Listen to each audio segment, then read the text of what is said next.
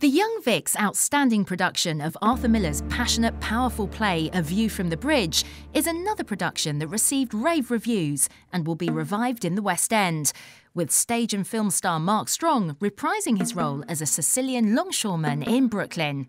Strong is joined by fellow original cast members Phoebe Fox, who plays the niece that is at the centre of Eddie's tragic fall, and Olivier Award winner Nicola Walker, who is superb as his wife. This modern classic has the hallmarks of all great dramas: jealousy, rage, devotion, and ultimately, betrayal. In this sublime production, the cast and director are up to the tasks.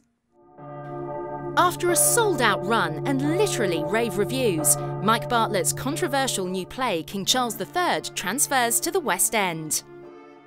Tim Pigott-Smith reprises his role as the title character in the play, which imagines a future in which Prince Charles has taken the throne. This is a very tough ticket to get, but if you like cutting-edge theatre, you'll want to try. Another of the sold-out off-West End runs, Jennifer Haley's multi-award-winning play The Nether, transfers to the West End for 12 weeks only. Original cast members Stanley Townsend and Amanda Hale lead the way through a virtual wonderland, The Nether, which allows you to indulge your every desire.